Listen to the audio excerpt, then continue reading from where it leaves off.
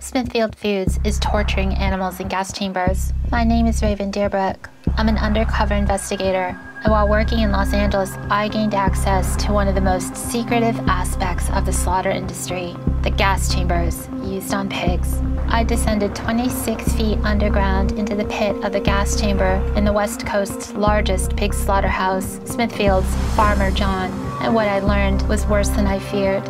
The obligation of the USDA is to supervise the stunning and killing of animals and to issue suspensions when they see them being made to suffer. But here, the USDA isn't supervising the chamber, so I used a camera to show the public what they don't want us to know, that according to legal experts and veterinarians, these gas chambers are illegal, where pigs are not just stunned, but slowly killed by asphyxiation. They're in violation of state and federal law meant to protect animals from torture. Please join me and go to stopgaschambers.org to learn how you can help.